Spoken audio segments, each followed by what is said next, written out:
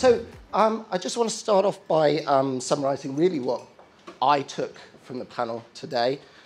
First of all, we had Joe, who talked about if you want to beat Amazon in the search rankings, specialise. So try and be a specialist, an expert in your area, and get those niche terms. And then we had Callum, who talked about choosing whether you're going to be a brand and go down the route of Nike, or whether actually if you're a big site, maybe you're a marketplace. Or if you're somewhere in between, which strategy do you want to look at? And how do you build out your technology around that? And then Rebecca looking at a company who we would all consider to be a very big brand, a very well-known brand. But even for a company like John Lewis, perhaps it isn't just as simple as relying on brand power to do well in a changing search landscape. And we are joined now as well, and you better get used to this if you're going to any events over the next month or two, I think, via Telelink from Milton Keynes. Milton Keynes, this is London calling. Hello, Milton Keynes. Bye. What's the score out of 10, Dan?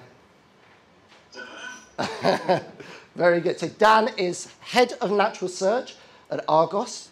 And as the other speakers have all been speaking for a little bit, I'm going to go to you, Dan, first, if that's OK, and ask you a question. Argos is a big site. It's a big brand. In terms of that thing between specialising and brand and embracing marketplaces, perhaps even being a marketplace, as a retailer, which way is Argos facing? What are Argos? Well, I mean, it's a good question, James. I think the thing there is, I guess we're in a fortunate position where we've built up our brand over 50 years now and have got a strong high street presence. So the lure of the marketplace perhaps less so. I mean, Argos does have an offering on eBay. We're not on Amazon. I'm not aware of any plans to go down that route. And from my own point of view, it's not a route I want to go down either. I think specialism is a great route to go down. We're seeing a lot of that within retail, a lot of sort of specialist vertical disruptors. But the thing for me is about going. It's also about specialising in why should someone come to you or your brand? Not necessarily because of a particular product set, but because of your service offering or convenience, that sort of thing. Rebecca, you had I've dropped all my cards, that's useful. Rebecca, you had a perspective on this. Before we come to you and just, you could elaborate a little bit on where you think John Lewis might be going in that. Just get a poll of who's in the audience a little bit so we can kind of tailor it to that. So who in the audience, if you could put your hands up, would consider themselves a brand, really focusing on brand? So there's a few hands there, about a third. And who would consider themselves a retailer primarily in there? 2 or 3, a few there. And anybody from marketplaces? Anyone consider themselves a super site? Is that train line at the back there? Yeah, okay. Brilliant. So we've got a bit of a mix in the room of different kind of people. In terms of this, balance between marketplaces, specialising as a brand, what do you think the challenge is for John Lewis? Where do you think they're going to be going with this? My Britney moment. I think for John Lewis, I think probably our biggest challenge is actually our brand perception and who our brand is for. So I think actually part of our strategy is trying to alter that, so away potentially from the very affluent sort of middle-aged demographic and actually becoming much more of an inspirational place that broadens their reach, I guess akin to Boohoo, where they're sort of taking on the likes of Karen Millen and Coast. We're probably just trying to do the inverse. So I think we're probably in agreement with Argos that Amazon isn't necessarily our main route yet. I think we probably have other challenges to counter first in order to ensure growth. Joe, is there anything you want to add to that? Any thoughts about where brands should be going, what John Lewis should be thinking about?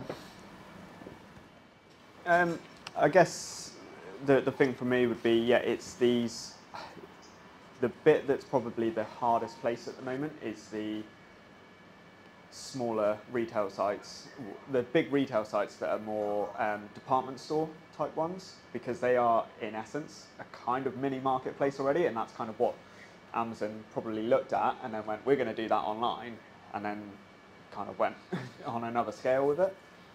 So I think that's probably the toughest thing, and you've got the real sweet point at the moment, I think, is if you're in retail, but as a very specific brand within retail, that's where you can kind of start to make your own moves, I think, definitely, because you can do that everywhere. You could do that on Amazon if you want to do it, you could do it on eBay if you want to do it, you can do it on Google, you can do it everywhere. And like you said, you can build up your following, it's Instagram, it's Facebook, it's everywhere. And Callum, we heard earlier you saying that Linnworks help brands go direct to consumer, work through platforms. One of the questions we had back before the event through the survey was, how do brands go about controlling that brand experience when they're giving away that control of that to platforms such as Amazon and the like? So there are ways that which they can do that? I think it's really important for brands that they are really clear on that, because it's such an important thing. Like owning your brand and keeping it consistent across the internet is super important if you really want to build that community. So I think it really leads back to the kind of example Nike gave. So what they've done is they've worked with marketplaces like Zalando, for example. So they've actively embraced that marketplace, where they've essentially said that marketplace aligns with our 4 principles, and therefore we can sell on it because it's actually a place that's enhancing our brand. Whereas Amazon is somewhere that we simply don't believe we're getting brand differentiation, therefore we don't want to sell on that channel. And so they're just being really clear around which channels they're willing to utilize and which they're not. And Rebecca, social, selling in social. So you've all heard Pinterest are trying to monetize. You've got Instagram, where you can begin to do retail in Instagram. Is that perhaps an opportunity for brands, to still go direct to consumer, but also create a bit more of a richer brand experience? I think we're actually doing a test with Pinterest. I don't necessarily know from a selling perspective, but actually sort of starting to use Pinterest in more interesting ways. I'm probably not the best place to answer. We don't necessarily actually work as closely with social as we possibly should be, and that's something which I guess that's probably also true for a big retailer. Actually, a lot of these teams do work in fairly, I hate to use the word siloed because it's been around for years, but I think that is actually quite true somewhere like John Lewis. So actually tying everything up together is probably where we need to start before, I think, thinking about a marketplace. Mm-hmm. Dan, just on that note, Argos, a big retailer. You've, over the last few years with us, a lot of big projects, transformational projects, bringing in a lot of different stakeholders. As a head of organic search, what kind of conversations are you having, and what kind of stats and things are you doing to try and persuade and win over people in the business to different strategic thinking? Well, for me, it's quite simple. It all comes down to commercial thinking. Ultimately, the aim of any business is to be generating revenue. Yeah, a big part of that is how you look after your customers, turning up where they are and dealing with them in the way that you expect. But to get any proposal, any campaign across, it's about A, understanding that that's important to your customers, and B, that's going to be revenue driving or can be tested. The economy continues to be a challenge, retail continues to be under pressure, so ROI and thinking very carefully about where you invest every pound becomes arguably more important than ever. And are there ways that you're changing the way you operate as a team to, adapt to the changing landscape? I think it's just that continued evolution of getting smart about how to talk to people about these things. As an industry, SEO has spent a lot of time talking a lot of nonsense, and continuing to get smarter on how you talk to people about it, how you address a room, whether they're bought into it, high skilled, low skilled or not, becomes really important. So both myself as a leader and each of my team members, regardless of their level of experience, it becomes more and more about how we discuss what we do and making sure that essentially we aren't talking nonsense. Joe, one of the things that we're doing at Organic with clients is around empowerment.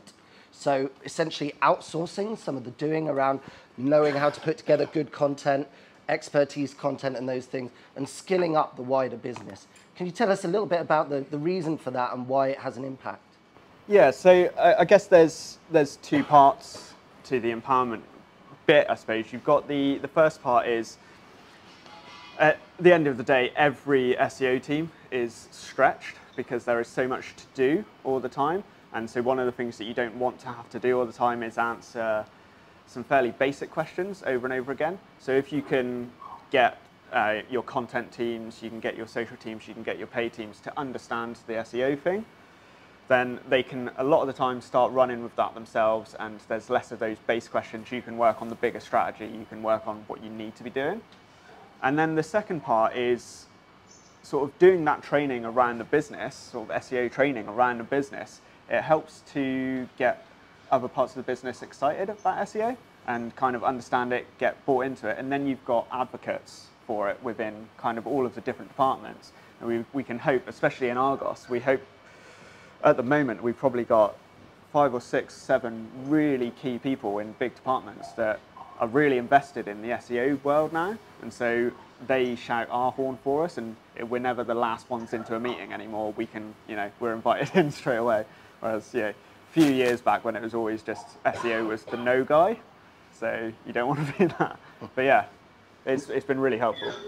I couldn't agree with Joe more on that. SEO isn't won or lost in isolation. If you think your organic success is about your organic team alone, you're doing it wrong. So bringing a digital team with you, an e-commerce function with you, to make sure that everyone actually understands they've got a vested stake in this and they contribute to the success or failure is critical. Rebecca, you talked about PPC and SEO working together a little bit, and hybrid search strategy is something that we're using a lot at the moment. So what successes and maybe challenges have you faced internally in terms of stakeholder engagement, getting people on side, getting to work together?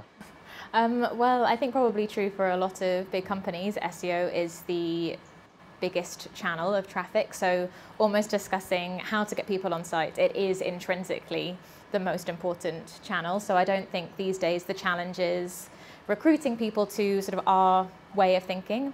It needs to be, and it is becoming more part of just general strategy. I guess sort of akin to what you've been saying at Argos, we have upskilled a lot of people within the team, but equally people are coming to us as much as we are going to them, especially as the challenge is sort of much more multifaceted than an SEO challenge, a PPC challenge. It's a proposition challenge, it's a service challenge. And actually, I think as SEO evolves and changes, our team are now essentially becoming, I guess, sort of expert market researchers as opposed to just sort of tech SEOs or content SEOs or outreach SEOs. We know a huge amount about sort of the marketplace and how people are changing. So I think we're becoming, or have already possibly become, an incredibly important sort of chair at the table just on the basis of the fact that we are the strongest channel. We do know a lot, and actually, given the challenges that we have in terms of, especially with John Lewis, a declining interest in brand, we have to be the ones that are thinking of slightly more novel strategies. So it's that role for the SEO as the technical experts, understanding the ecosystem, understanding how all the algorithms and that work, and kind of bringing that to bear across all of the channels and all of the brands. We talked a bit about big companies. There are small companies in the room as well. So just back to you, Joe. Obviously, it's all very well, to say, and Callum as well, to talk about building multiple channels, having teams, collaborating, and all of this capability in large organizations. There are businesses in this room I know with like 1 employee at the moment. So as a smaller team or as a smaller firm, how do you address these challenges versus huge super sites specializing and looking at that? So yeah, I would say it's the same as what I was talking about in my talk, really. You need to find what you need to go after and be sensible with your priorities for the year, I guess, and realise that you're not going to be going and winning everything straight away, and work on a particular aspect first and really get to know that, understand that, win that. Then once you do that, start building out onto the next step and still building out onto the next step. It's all about understanding your market and understanding your users, knowing what, because you've got users, you know what your users, who your users are anyway. You need to figure out where they're actually shopping, what they're doing, because it might be that a lot of the time the organic space is one of the better spaces to be, but you might be selling something that actually people never, they just go straight to Amazon every single time, and in which case you're probably going to have to look there. So you're talking about being customer-centric really understanding the behaviors and what drives your customer, you know, really getting that bit right. People-centric thinking before you get to the tech-centered doing, right? Yeah, exactly. So, Callum, just before we go to the audience, and I'll be coming to you in just a minute, one last question. You guys are a tech platform. Tools, technology is a massive part of this, you know, at the moment, getting the right infrastructure in place. What kind of technologies do we need to be thinking about, and how is that landscape going to be changing? We've got voice, you know, we've got multiple vertical search, we've got all of these platforms coming along, we've got headless CMS, we've got this idea of being able to sell straight into social or into the operating system on your phone. So what do brands, large and small, need to be thinking about in terms of technology? Yeah, I think, I mean, it's slightly biased view, obviously, on our product, but I think, you know, the problem that we ultimately solve is the problem that the market is shifting and changing. So what we're seeing is Facebook, Instagram coming into that marketplace space. Walmart have done it, Best Buy, Target. There's so much movement in that direction. The market is shifting. So I think the key thing for anybody who's selling online in a brand is how do you build agility into your tech stack? How do you make sure that you can track with the market? Because you don't want to, and again, this is why I think a product similar to ours, or ours is important, is that you don't only, you don't build all your operational capability in the back end of your website, because what that will ultimately do is the website wants everything to go through there, right? So you need to decouple those things so that you have a website and that should be a key channel for your brand, but you should never limit yourself to that. You need to have a sort of an agility to basically make sure your products are available where your target customer chooses to shop. That might be Amazon. Some people just love Amazon, but equally it could be a Zalando, it could be a Wayfair, wherever you're choosing to sell. So I think that piece is important. And then I think the other piece is, of course, if you are developing your own website, using technology that is going to allow you to build a brilliant experience on the front end with consumers. So at the end of the day, consumers have so much choice that if you don't deliver a great buying, shopping experience, super frictionless, they're just going to go somewhere else. So I think, you know, certainly on that front end, the way that you engage with consumers becomes extremely important as well. So you're talking about, first and foremost, you know, getting that bit where you manage all your content and all your data and all your product, all your fulfillment and distribution, that kind of built as a standalone thing. Yeah. So essentially you can pop front ends on from the customer wherever and however, and change them quickly. Yeah. You know, you talk about, Rebecca, the rise of creating a richer brand experience. You talk about specialist content, Joe, the ability to go from being a very e-commerce directory heavy site maybe to quite a content rich site fairly quickly as an approach.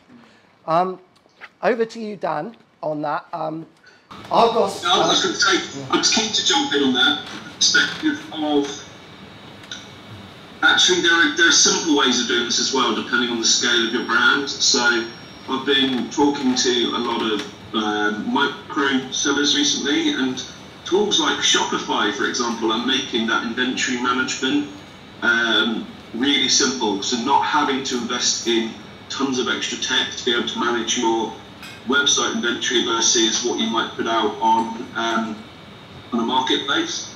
So I completely agree with what's being said around trying to decouple that experience and remove that friction in your technology. I think the thing that's key for everyone to take away is that it doesn't have to be scary. It doesn't have to be a huge investment. You appreciate Shopify is at the complete other end of the marketplace, but there are some really key technological solutions in that space to help people turn up where they need to. And sometimes, Dan, the tools you need may be not out there. So in the marketplace, so I know we've been helping you guys develop a tool to help with across the Sainsbury's group, and particularly within Argos. You know, what's the thinking behind that? Are you investing more in tools and tech, and for what reasons? Yeah, I mean, so for us, we've taken the view that says, you know, we're a huge brand in the UK.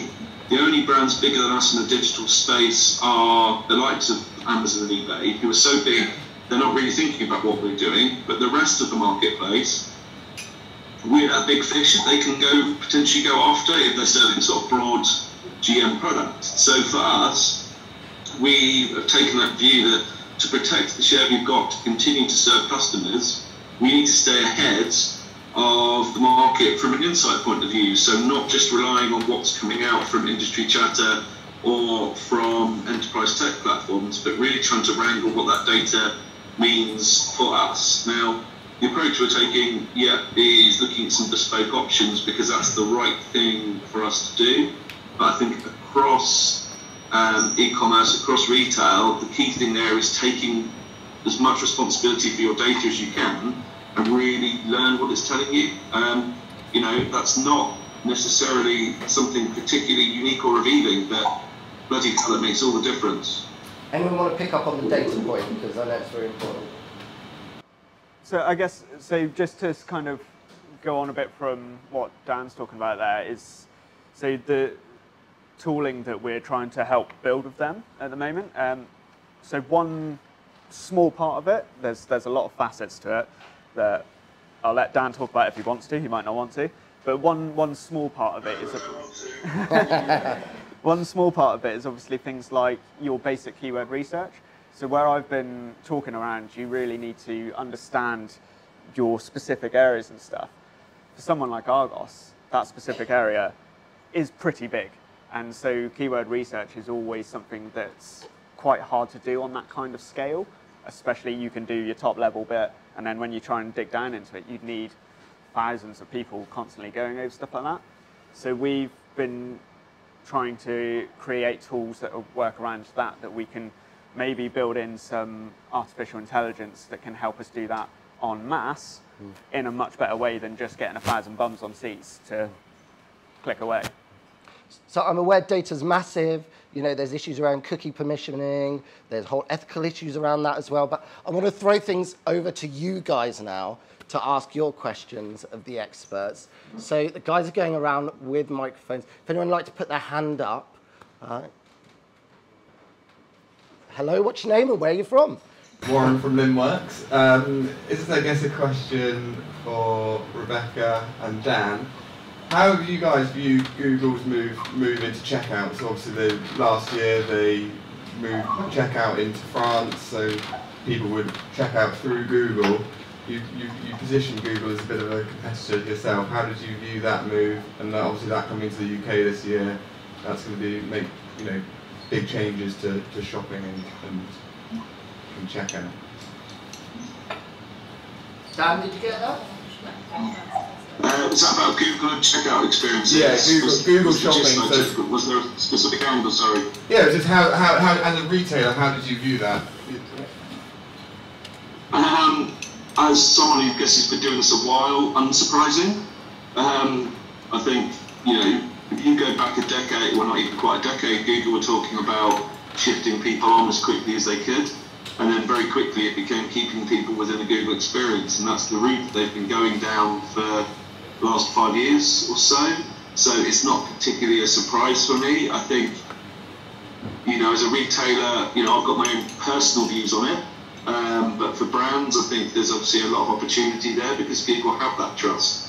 I think it comes back to speed and inventory management to make sure that you can continue to sell and maybe take advantage of that. But equally, it comes back to what is someone buying from you?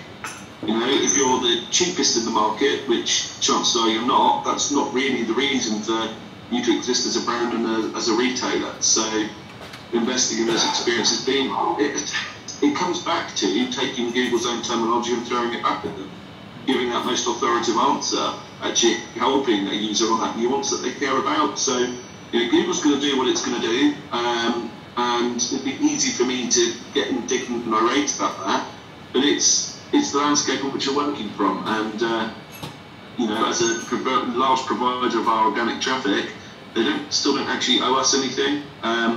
So for me, I just kind of try and get on with what I'm trying to do, which is make sure our website is discoverable and meaningful, and keep going from there. Rebecca. Yeah, I think I'd probably reiterate. I'd also say that we're not the only industry to bemoan Google's proliferation of products. Expedia cited Google Hotels within their end-of-year results as part of the factors as why they sort of got a slightly softer performance than they were expecting. So yeah, absolutely not, I guess, sort of an unexpected move from them, and I think we already do view them very much as a competitor, as a brand that I think has enough challenges possibly at the moment already. I don't think it's necessarily something which is going to become our focus at the moment.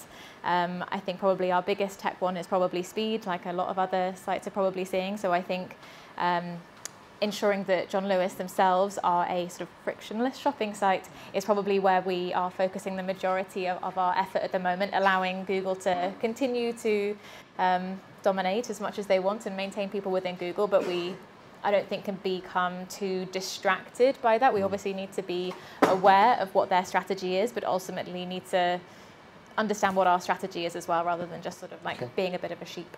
Callum, you've got a point. Yeah, I think ultimately what's happening with Google is Amazon are going to top a funnel and offering paid search opportunities at Amazon, and Google are trying to go down the funnel and basically keep you in their platform. So I think it's just a continuation of what's happening, which is marketplaces are ultimately trying to own top to bottom in the funnel, become really good at engaging consumers, and therefore brands, again, I think just have to figure out how do you work, from my perspective, if you're not taking them on, then how do you begin to work with them, and how do you say, okay, well, people are going to be on Google, they're shopping there, how do we have a really good strategy for that, as we do with Facebook, as we do with Amazon, ...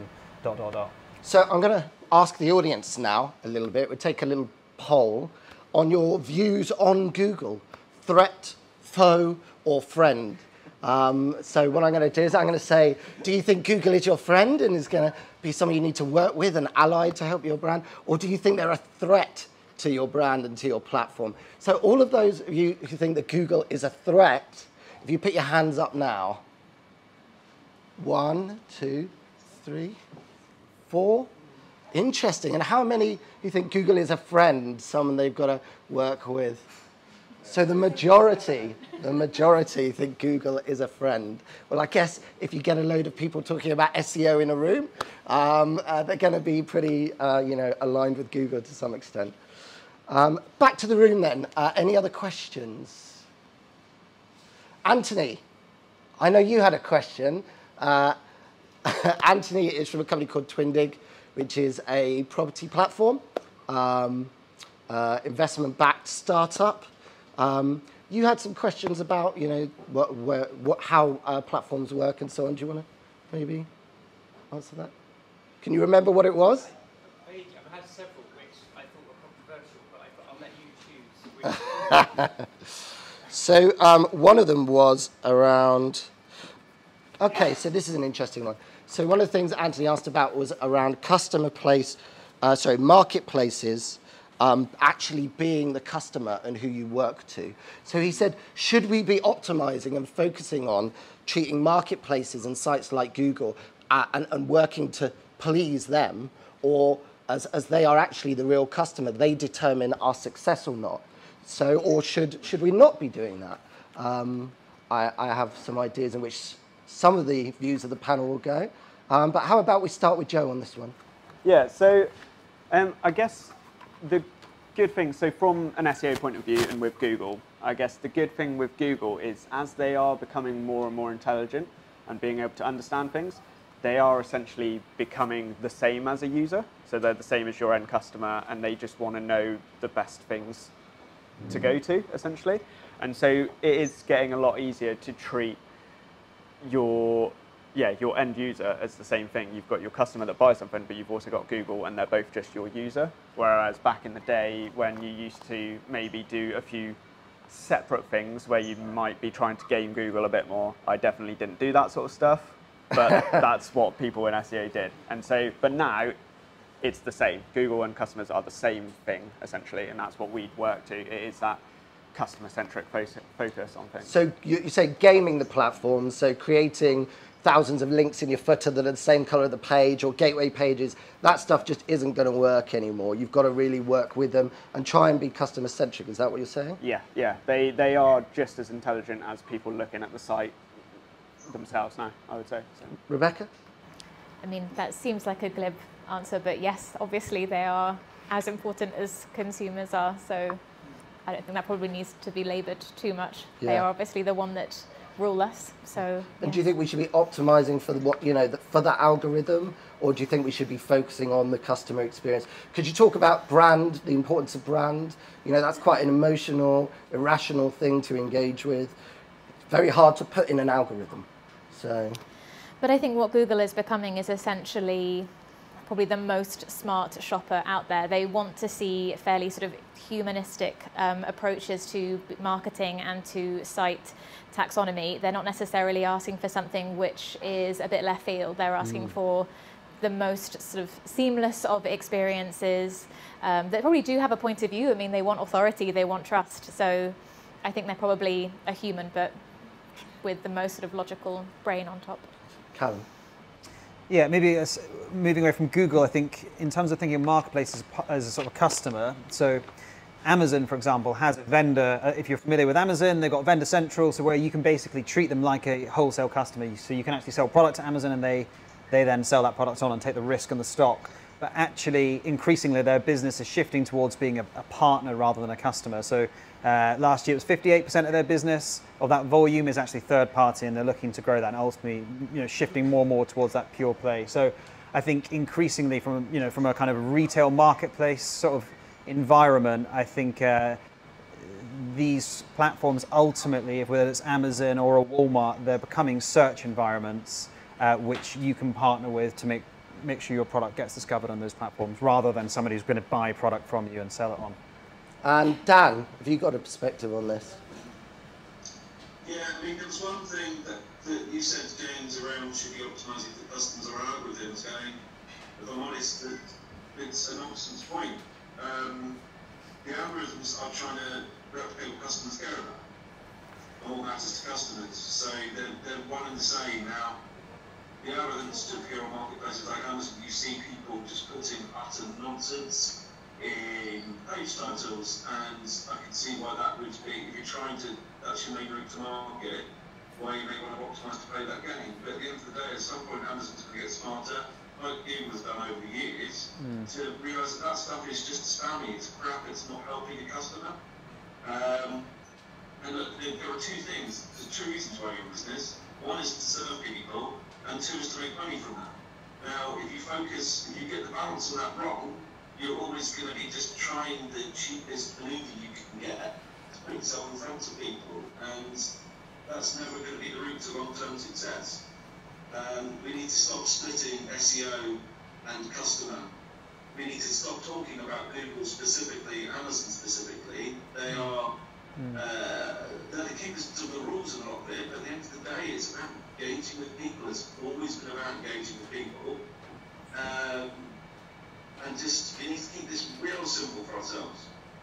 Be the best answers. If you want the best answer, why should someone come to you? I know I'm speaking from a position of strength coming from a large brand, but that principle is the same. What is your route to your customer? Why should anybody care about what you're doing? And I think you just need to keep asking yourself that. Because if you want to go onto the Amazon marketplace and put every flipping keyword you can in a product title, then great, good luck to you. You might make some money, but you're not going to build a brand. I'm not saying that's a problem. I'm just saying you just got to keep in perspective what's achievable depending on the route you take to market. And sorry, I'm just being a bit ranty about that. No, not at all. I think it's a very good point to be wrapping things up on. That's an even better point to be wrapping things up on, Dan. Keep it simple and don't talk shit. Sounds sensible. Thank you ever so much to all our panelists and speakers. To Rebecca, thank you very much. To Callum, to Joe, and to Dan. I'm really sorry I couldn't be there, by the way. It would be so much more amusing if I was. Thank you to the audience as well for your contributions.